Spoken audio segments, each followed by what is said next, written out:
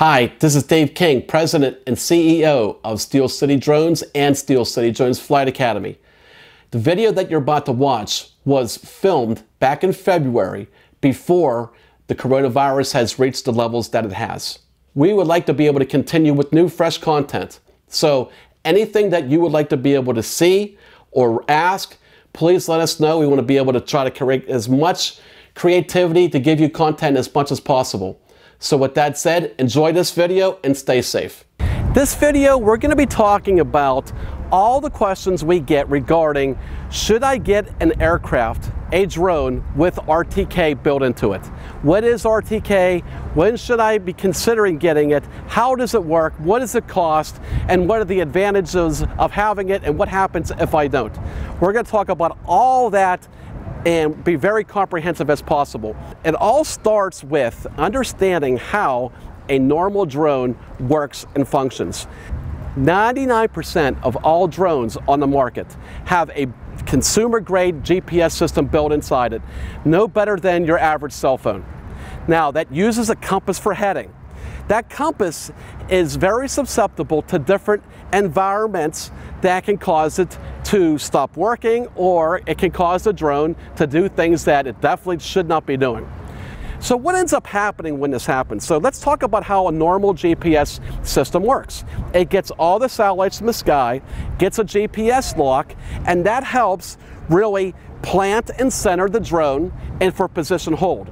So a normal drone works, if it's in position hold, will just hover in the air like it's a tripod in the sky without moving at all. And theoretically, you can have your hands off the controls and the aircraft doesn't move. That's how a normal aircraft should work. When it starts getting compromised, it may not even allow you to take off the ground, or you can get out there and start your flying your mission, everything seems to be good, and then the further you get out, it might start acting a little more erratically. What ends up happening, it can start moving around, almost like something like this, a little tiny circle. We call it the toilet bowl effect. Or it might actually start just drifting away and not holding at all. And most likely what's end up happening then is the aircraft's automatically switching you from position hold into manual mode. If it's a DJI aircraft, it's most likely going to put you in ATTI mode. That's short for attitude. So if you are someone that is flying around a lot of high concentrations of metal, whether it be industrial plants, bridges, railroads, or high tension power lines like utility lines, doing inspection work for utility companies.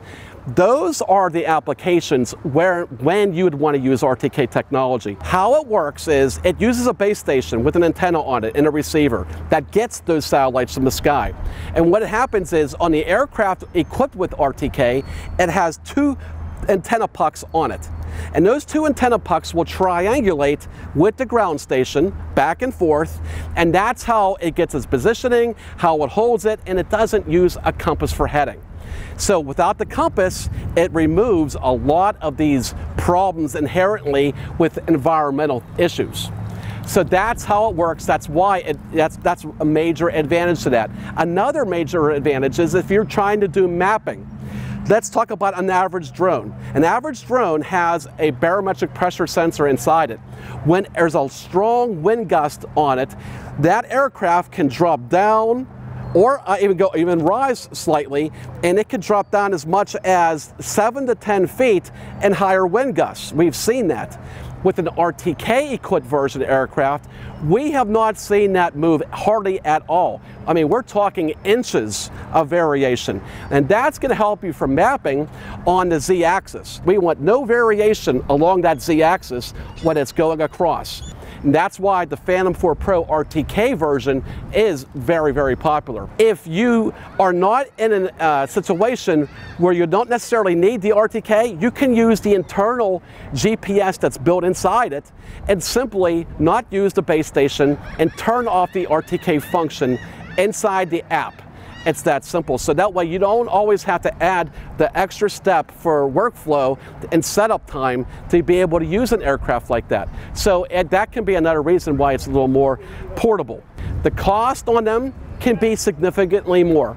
You're talking at least minimum several thousands of dollars or more.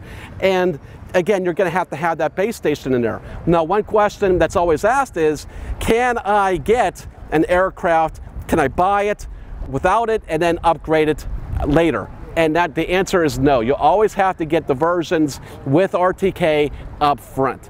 Now, a lot of public safety will ask us, do I need to buy it, or they really want to buy it because they're not sure? So my recommendation is, if you have a budget where you can buy, let's say 2 Matrice or more, then I would consider getting one 210 RTK version of that and one without. Or, and again, if you're in those situations where you're doing a lot of commercial applications and you're in those things that we're talking about, then that would be the appropriate time. So with that said, that's everything in a nutshell about RTK. If you have any questions, like always, ask us below.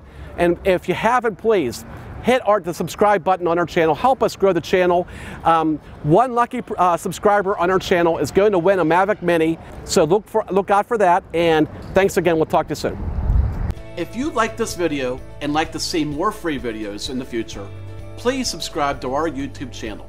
And while you're at it, if you're interested in free lessons on how to fly drones, discounts on drone equipment, discounts on insurance, or access to our exclusive drone video library, check out our website, steelcityflightacademy.com.